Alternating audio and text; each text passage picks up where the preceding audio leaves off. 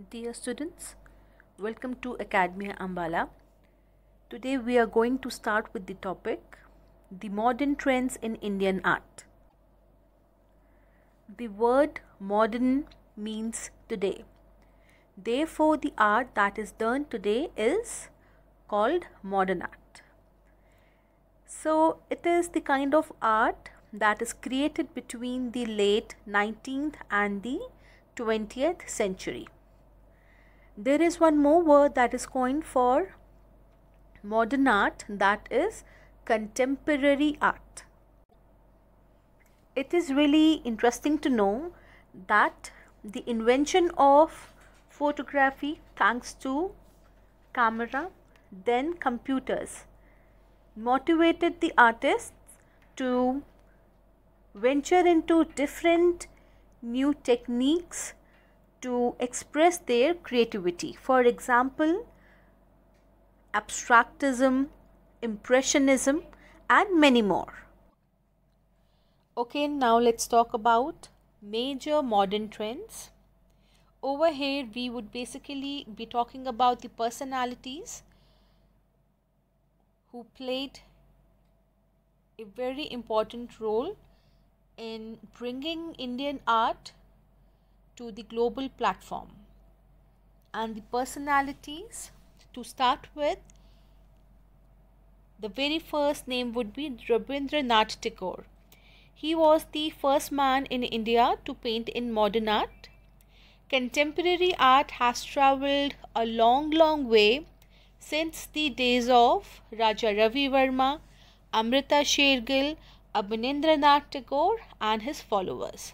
So now let us classify the major landmarks of the Indian art scene. So the very first name that we will discuss further is Raja Ravi Verma.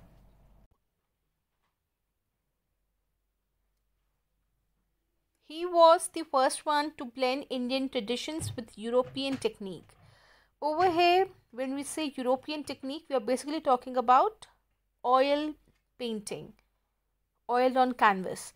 He recreated the themes of Hindu mythology, and many prints were made of the god and goddesses, the images which he created. That is because the portrayal is so brilliant that we still imagine the god and goddesses just like the ones shown and painted by him. Okay students, now let's talk about Bengal school. Bengal school basically started in late 19th and early 20th century, and it drew its inspiration from the rich cultural heritage of India. They basically brought back the respect to the Indian art which was badly shattered by the Britishers. So we can say Abhinendranath Tagore, he was the one who initiated this school. But along with Abhinendranath Tagore, people like E.B. Hevel and Lady Herringham, they came together, or let's say they joined their hands to bring Indian art onto the international platform.